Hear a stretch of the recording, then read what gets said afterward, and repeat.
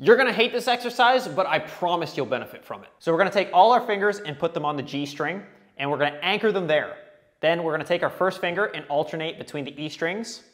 And you're gonna do that 20 to 30 times. So 1, 2, 3, 4, 5, 6, etc. Then switch fingers. 1, 2, 3, 4, 5, 6, 7, 8. Then switch fingers again. 1, 2, 3, 4, 5, 6, 7, 8. Pinky. 1, 2, 3, 4, 5, 6, 7, 8. If it's too hard on the 7th fret, starting on the 7th fret, you can slide up, or if it's too easy, you can slide down.